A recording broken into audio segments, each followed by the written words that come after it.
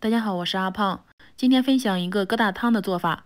这样做的面疙瘩口感不仅劲道爽滑，而且还能够为人体提供大量的优质蛋白，不用加一滴水就能做出粒粒分明的面疙瘩，实在是太简单了。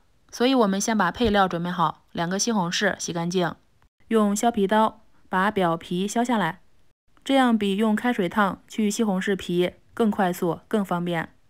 以后再去西红柿皮时，大家可以这样试一试，真的是太方便了。再把西红柿蒂削下来，这样吃的时候不影响口感。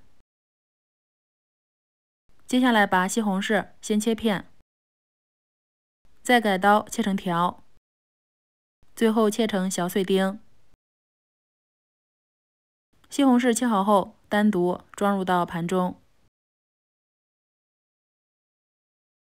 下面再准备一把自己喜欢吃的青菜，我这里用的是茼蒿，洗干净，把它切成小段，然后单独装入盘中。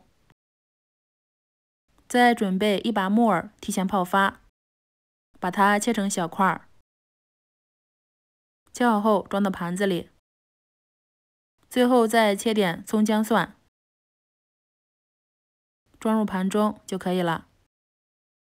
下面再准备一只小碗，向里面打入2颗鸡蛋。打好后，先把鸡蛋搅散，然后放一边等着备用。再取一小块豆腐放入盘中，用叉子把它压成豆腐渣。豆腐我们选用老豆腐，压成像这样比较细碎的豆腐渣就可以了。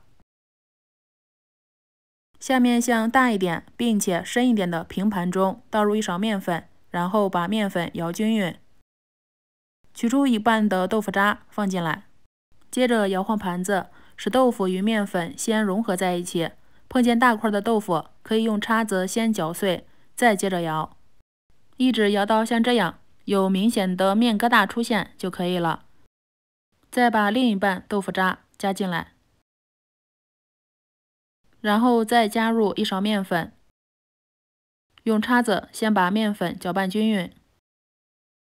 接下来继续摇盘子，一直摇到有粒粒分明的面疙瘩出现，像这样粒粒分明不粘连，如果粘连撒上一点干粉，搅拌均匀就可以了。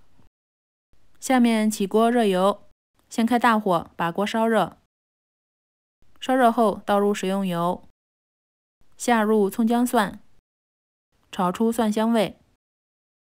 香味出来后倒入西红柿丁，先加入食用盐，这样可以快速炒出西红柿里面的汁水。像这样汁水已经炒出来了，再根据家中人口数量和面疙瘩的数量，向里面加入清水，然后盖上盖子，大火烧开。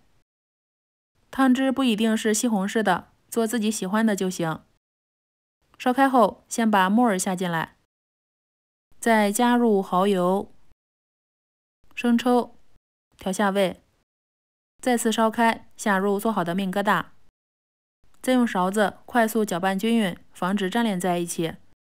面疙瘩煮熟就可以下入青菜了，把青菜煮至断生，沿着锅边倒入鸡蛋液，这个时候就可以关火了，利用余温把蛋液烫熟，然后出锅前淋一点小磨香油，用勺子把香油推散开，香喷喷的疙瘩汤就完成了。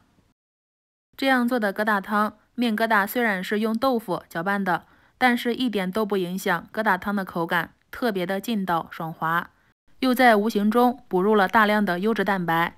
不喜欢吃豆腐的也可以吃豆腐了。做法简单又好喝，关键又营养。喜欢的话可以先收藏起来，有时间再试试吧。我是阿胖，喜欢我的视频可以点赞、关注、留言、转发哦。点我头像还能看到更多美食视频。我们下期节目再见。